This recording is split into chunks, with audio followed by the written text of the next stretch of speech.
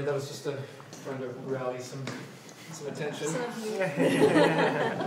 So we often do sort of a version of this kind of session at Northern Roots, just kind of like having several players of slightly different styles together, just to kind of get a chance to kind of hear fiddling side by side from these different genres. So in the middle here we have Nathan and Laura from the Boston Irish scene. So we'll be playing some Irish tunes for us. Mary Fraser over here, kind of with a couple of different styles in her background. She's kind of representing French Canadian music in part here at the festival, but she's also a big old-time fiddle player. Becky, also French Canadian player, but also has played a lot of Irish music, but we'll probably focus on. Well, actually, you have no idea. That's the person I know the least about in this particular so I was thinking that we would have Nathan and Laura kick it off with great. Some tunes. Yeah, should we just play some tunes? Yeah, so let's play some more tunes. So yeah, we mostly play Irish music, but we are also being Americans. We are also being Americans. Who grew up well. Who both grew up with old-time music also in our background, so we have a little bit of that influence. I don't think I knew that. Yeah. Where was that? I never publicized that. It's not on the website. I grew up in southern Indiana, Oh. both of our dads actually really into old-time American music. Yeah. So we grew up with that. So you played old time there, and Nathan, you played old time music where? Not really. My dad plays a bunch of different folk music festivals. He'd bring me to festivals like the Festival of American Fiddle Tunes, where they have all styles represented. Kind of like this, actually, very similar to this. And so I was exposed to some old time and Irish music. I just gravitated to the Irish music faster than he could pull me to the old time. Yeah, same here. And Laura, and just briefly, Laura, where did you first get into Irish music? In southern Indiana, yeah. Who was playing? Who was in that community there? I went to daycare at Gray Larson's house. So we know Gray Larson. That's great. This is why I hold this festival, so I can find out. Daycare at Gray's. Yeah, and my dad and him used to play together a lot too, because he played some old-time music as well. That's right. But I always wanted to play what he played. Wow, great. Okay, all right. So, what do you got to play for tunes? What do you want to play? Let's play some jigs. Jigs, okay. Yeah, jigs is... Got anything in mind?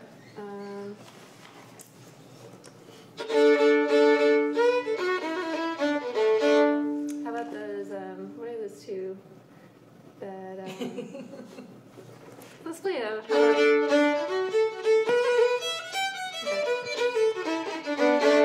Let's just play that one, yeah?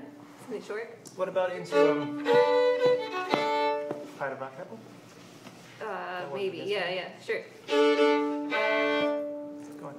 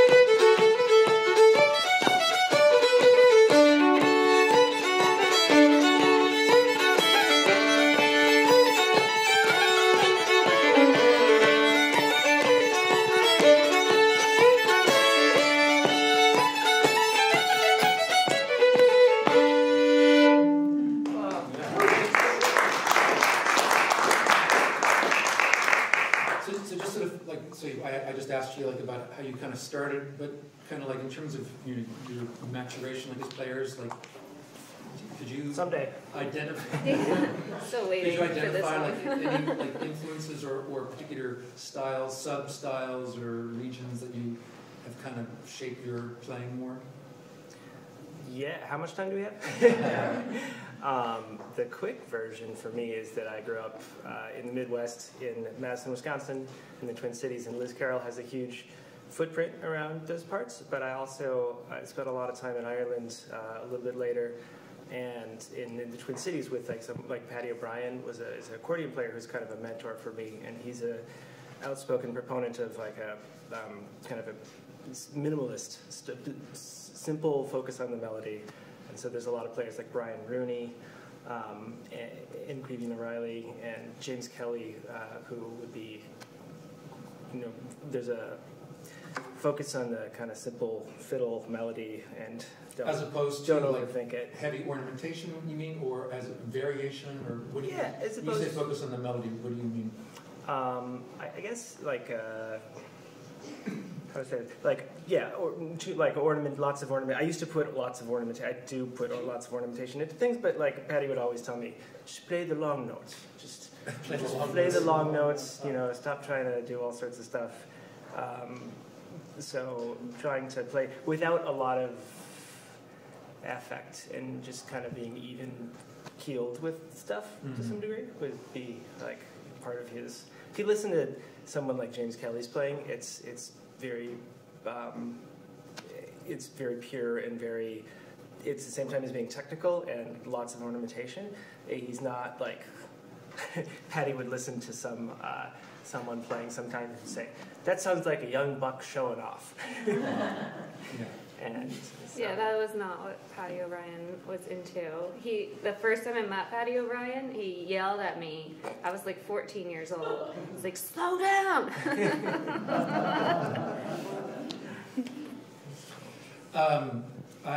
We were at a festival in Quebec one time, and Paddy was there, and I was sitting with him, and we were listening to a French Canadian band, and he said, "What do you think of this music?" And I said, "Great, I love French Canadian music." I said, "What do you think of it, Paddy?" It's like party music. It's like, or maybe he might have said circus, or there was something about Circus. Yeah. Circus. It wasn't quite his style. Wasn't positive. But I love French Canadian music, and that's why we're going to go to Mary Fraser.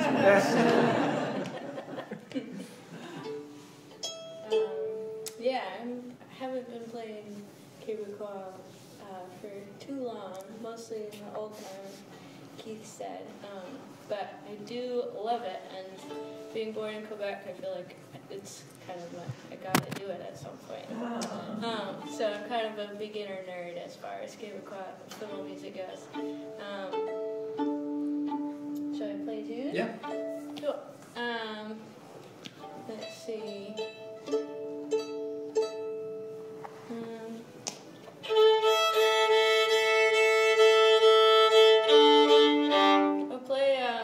Petit Fonts, which is the tune that I just taught some of these nice folks across the way. It's from Andrew and I.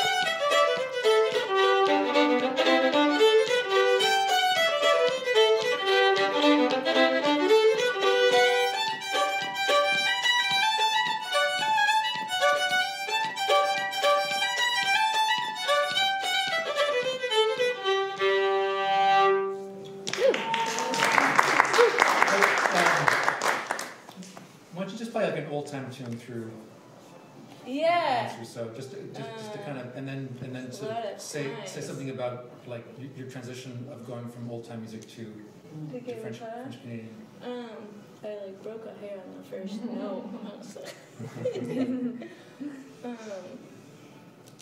Let's see. Old time tune.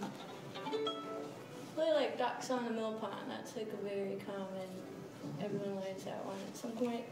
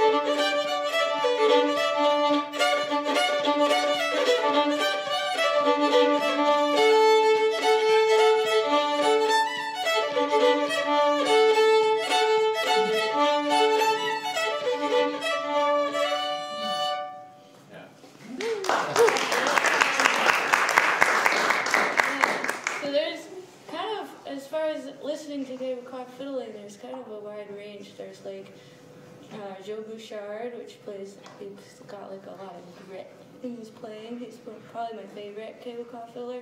And then there's like Paul Cormier, who's like very clean, like showman kind of.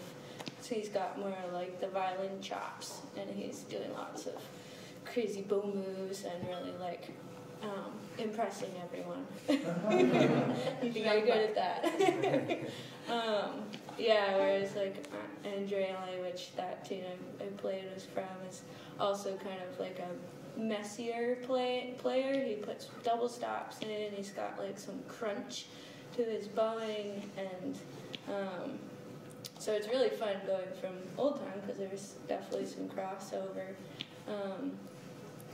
And yeah. Play the Step at France one more time for us. Yeah. Can you go back to it again?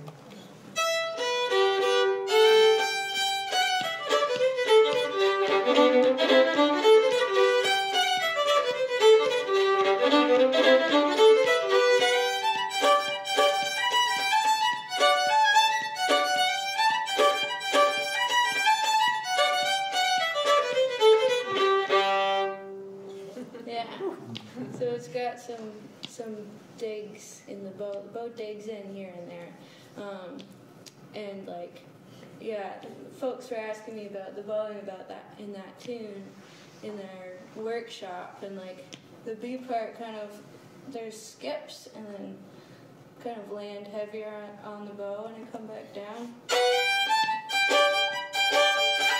like that, so you can hear that little bit of air in there where the bow's not actually touching the string, and then it comes down heavier.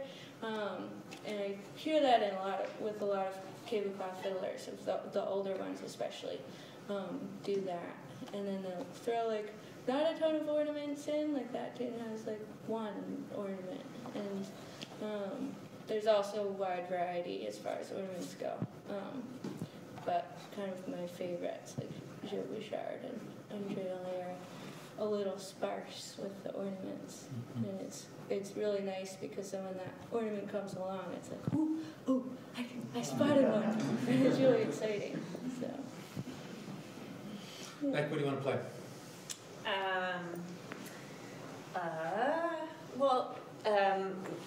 My playing is really informed by dancing a lot, so I thought I'd play a couple of tunes, Irish tunes that I play for dancing. I thought I'd play The Hare and the Corn, a Johnny Geordie tune from the north of Ireland, and then play My Love is in America, so if you want to join in on the second tune at some point.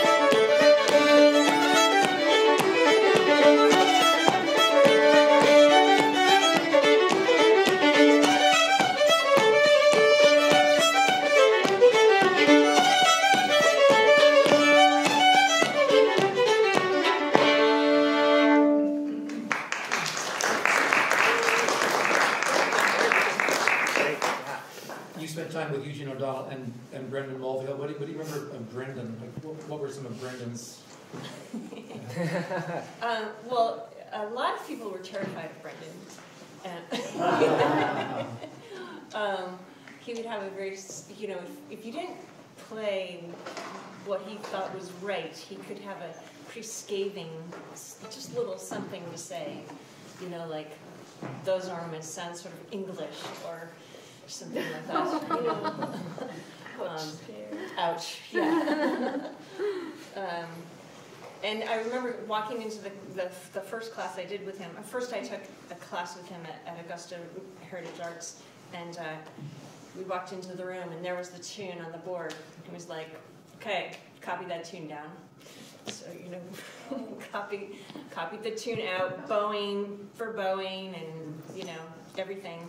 And that was like, then we had to learn it note for note, exactly the way he had written it out, which was very different. I've never taught like that ever, But do you remember what that tune was? It was the Blackberry Blossom, but I can't even play it now. It was. I'd have to go back and dredge it up. Wow. Yeah. Yeah. So when I started working with him one-on-one, it didn't feel that scary. Although sometimes he would want, I would bring tunes I wanted to learn from him, and once in a while, it was like, I wouldn't know why, but he would just be like, "No, I'm not teaching you that tune." Okay. Fine. So. Laura, so I didn't get over to you like in that earlier round asking about like your later influences or what kind of shape you're playing around. Yeah, that's a great question. I would say going back to Patty O'Brien, it's really interesting that a lot of tunes that we played in Southern Indiana were actually tunes that had come from Patty O'Brien. So Patty would have like a lot of his own versions of tunes that Nathan learned a lot of. And, he's very adamant about, okay, this is how this tune should be played. I mean, it's his version. Like, a lot of people have their own versions, but he's particularly adamant about his versions. Note for note. And so we would play these same tunes in Indiana. It's because of somebody who was a huge influence on my playing, Jamie Gans, who's a great Irish fiddle player. And, Jamie. And also a great old-time player. And his wife Mara is a dancer, and really big part of that community. So I'd say his playing was very influential on me. And then when I was a bit older, like going to these camps and festivals like this, like I took a lot of lessons with James Kelly. So he was pretty influential on my playing. I always really loved his playing. And I'd say those two are probably the biggest influences on my playing, at least early on. And I don't know, I try to take influence from people that I play with that just kind of inspire me in the way that they play. But I feel like the two of you together, like in your playing, like you have like a certain kind of, like it's not rushed. There's a certain kind of like lilt that you have when you're playing. It's like there's a certain kind of pulse, I feel like you guys sort of gravitate towards. Yeah, I'm kind of thinking about it, like listening to you guys play, where you have the more French-Canadian influence, both of you. I feel like there's a lot of emphasis on the 2 and the 4. Is that right? Like, it feels like the 2 and the 4, and then I would be more inclined to be emphasizing the 1 and the 3. Like, even more than your average Irish player, I think. Or at least that's what I've been told. Is at least more of the 3 than the average Irish player. And that's, I feel like, a little bit of the old-time influence for me, but I don't know. It's hard to really categorize. You were going to say something, Nathan? Was it on I was going to ask Laura about her time. So we both live in Boston currently, but and have for quite a while. But before that, you lived in New York. Yeah. What were some of the fiddle players or musicians that you played with frequently there? Yeah, I mean, New York City is a great place for Irish music. Lots of sessions. I would say, like, didn't really play with Tony DeMarco, but played alongside Tony DeMarco quite a lot. And he's like his own style. I don't know that he would say he's a New York Sligo player, which is you know, a very particular style, but he's got his own thing going on, like genius player, and very influential. Also spent some time in Southern Indiana with Tom Sparks down there. And just, I saw Tony DeMarco, I think at the Champlain Valley Festival years ago. Tony, pretty big guy, wearing a black leather cowboy hat, a black leather vest only, and sunglasses, and playing. Not a guy you'd kind of really quickly approach for like directions or. Yeah, but beautiful light touch and really nice guy. Yeah.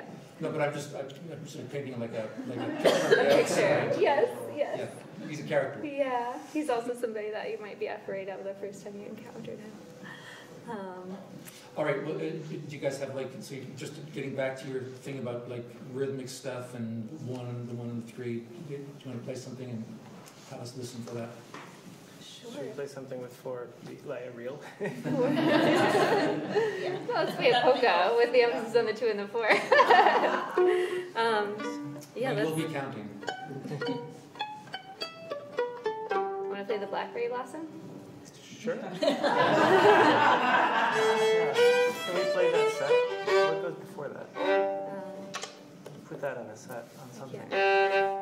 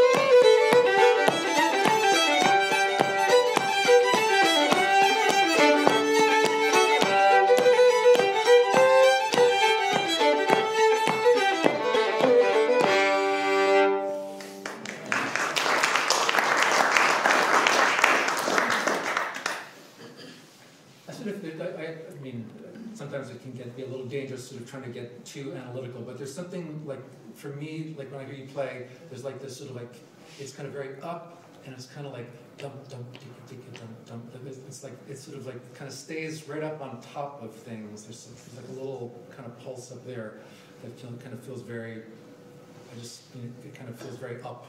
Buoyant. Yeah, I think there's been a lot of interesting influences over the last 10 years. Like I used to listen to fiddle players who were more like even, I'd say, and there's within Irish music there's amazing technical players like Liam O'Connor, who he's an incredible virtuosic fiddler, and plays a bunch of great tunes, and he would play tunes like kind of more evenly. And I think one thing that we do when I play with you is I try and get into your rhythm, which there's other players like Aidan Connolly that have a totally different emphasis, who they tend to emphasize the there's like swells in there, but I mean it's very even. The Kane sisters would be like extremely even. Aiden would be like a little bit more kind of swelly, yeah, with the backbeat emphasis. So I think playing with you, I'd like to try and play with whoever, like lean into the things that make it different and unique in a way. And our playing can kind of do that because we both have a tendency to follow that path. To take it a little off kilter more into the swing territory, more a greater swing percentage maybe than some players. And yeah, I remember my teacher Erin Schrader telling me like Irish music is smoother than you can imagine, and she was just trying to even me out. And like as long as I'm trying to make it even, then I'll get partway there, you know. So in your reels, for example, you're talking about like making the notes as even as possible. Yes, and also I was noticing when you were playing the French Canadian tune and talking about, what did you call it, the bow skipping or jumping or something like that, you would never take your bow off the string in Irish music. Yeah. It just wouldn't happen. And I feel like in old time music you do a little bit, but it's in a much more subtle way, right? Like you're kind of like correcting the bow direction almost, like. Yeah. But you still have your bow basically on the string, but in French Canadian it sounds like you're really coming down and using that lift of the bow. So I think the bowing is a big part of that. And that kind of bowing, you think affects your rhythmic, like the rhythm, like the evenness of the notes, the way you're playing. Oh yeah. And it's all about, you know, your bow direction, where you're putting the slurs, like where you're combining notes and where you're keeping them separate, whether you're up bow, down bow. And when you guys play together, do you think a lot about coordinating your bowing? No. We used to actually, if you look at old videos of us, we used to have like the exact same bowing to some degree. Like there really? You, me, and John Doms, when the three of us were sitting together in a couple old videos of the Catskills from like 2010 or something, and we're playing the same tune. Like everybody's bow is doing the same thing. It's doing this one particular pattern that James Kelly calls surfing in Hawaii, baby. No, that was my teacher. Yeah, no, that's what like we would all do. What's that? That was Aaron's. Oh, really? Okay. Yeah. Anyway, it's going around. I've heard it from. But the idea of just like all of us doing the same thing. Nowadays, I think we have slightly different bowings. I'm thinking of like Aidan Connolly sometimes, and I'm thinking of there's like a fiddle player named Claire Egan, who's a brilliant fiddle player from London, now living around Dublin, who there's when I'm teaching a workshop on fiddle specific stuff, I end up playing this video all the time because she's playing a tune.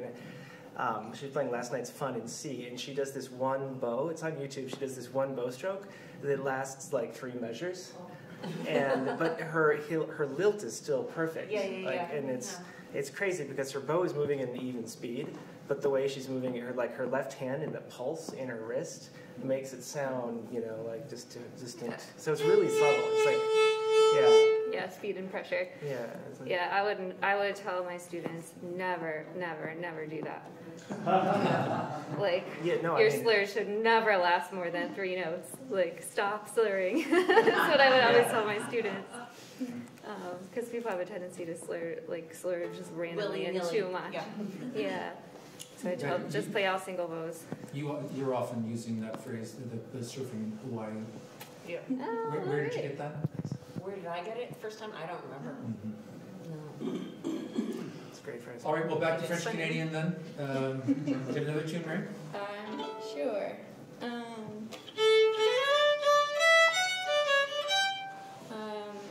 Real de Cordelier, which I don't know what that is, but it's another little tune.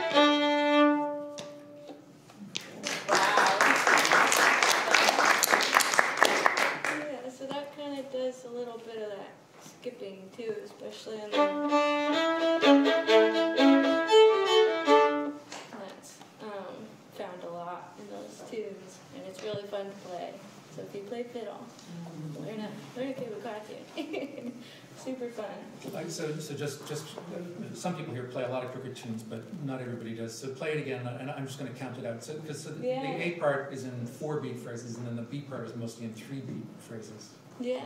1, 2,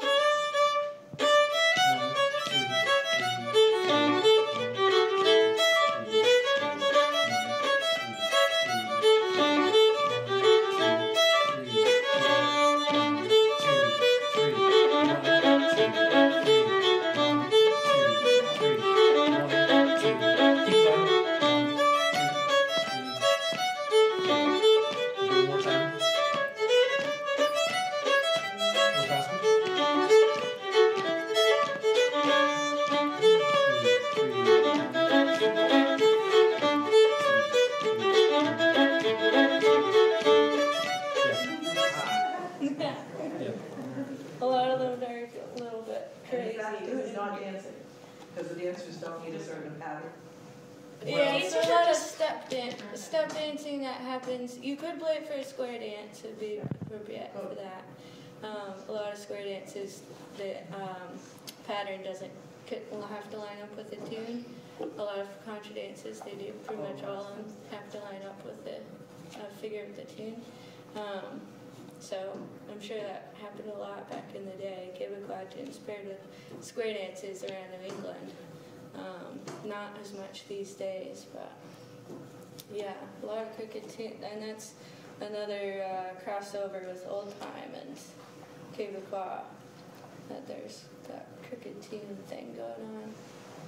But it is interesting that, like, I mean, we've been in Quebec where there's a dance being called, a social dance, that is like it's essentially a 32-bar dance, and with the band playing a 32-bar tune, but the dancers not being, or the caller not being particularly concerned to make them line up. Like, even though they could line up, if the dancers are like a little bit slower, kind of getting around, then they just wait until bar 3 of the top of the tune to start calling the top of the dance again. Right, they just listen for the caller, and you're just dancing to the beat. Your feet are just, you know, you're walking along. You can walk along to that tune, but and so just then wait you until think, the caller tells you what to do, and then you go. and you think, Yeah. okay, well, that's why we invented cricket tunes. It doesn't matter. Where do you want to play, Becca? I think I'll play a tune of yours. Good choice. I'll play a hornpipe called The Restless One for Dan Restivo, who we had him here at the festival a number of years ago. And I think we taught him this tune because he moves about. He's not here anymore. He's gone back to Ireland, so he's a little restless.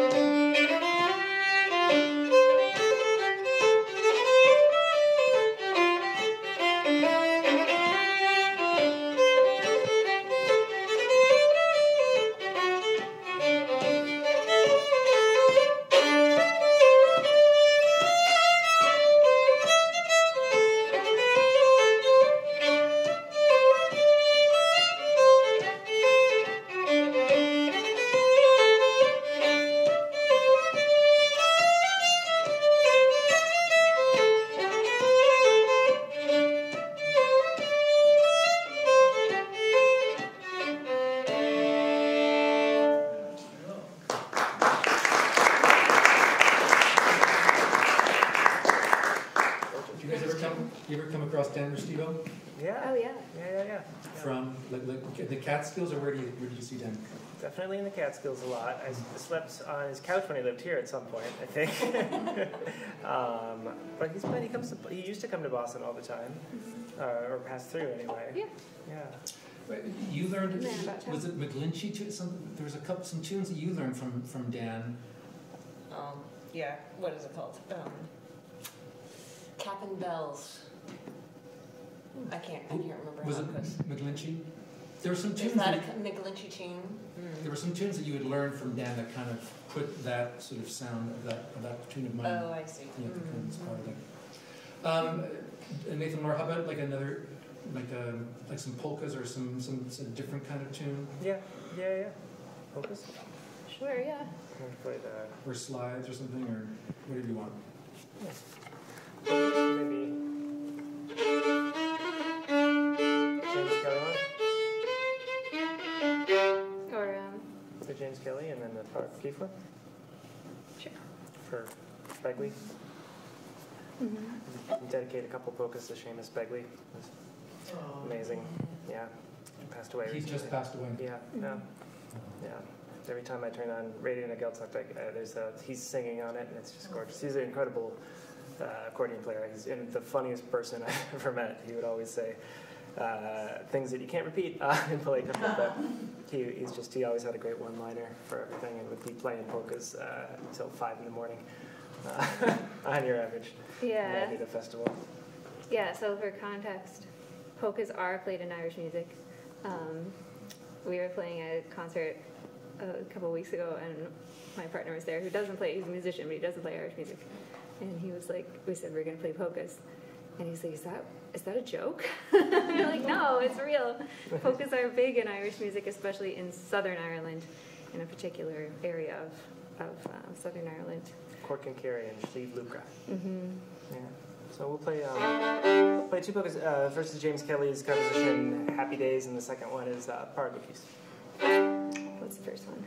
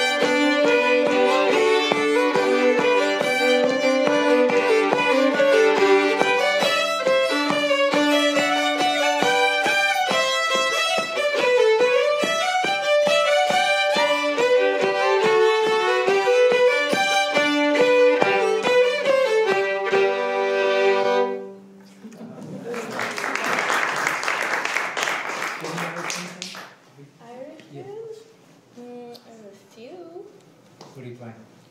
Just something that we could do together. Do you guys know Corn Pit?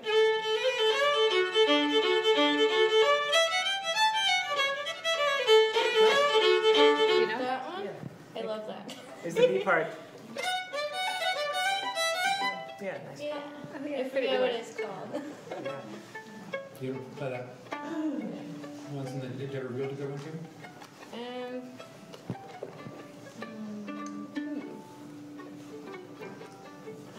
Let's just hammer the horn pipe. T, How about good key. Yeah, The ring, something? Do you play that? you can follow along if you start. It's kind of Yeah. cool, Irish and all the time, but Yeah. do you play it? Yeah. Yeah, I have So you played play those too? Yeah. Let's do it. Let's do it. Do it, start the first one. You want to start it out? How's it going?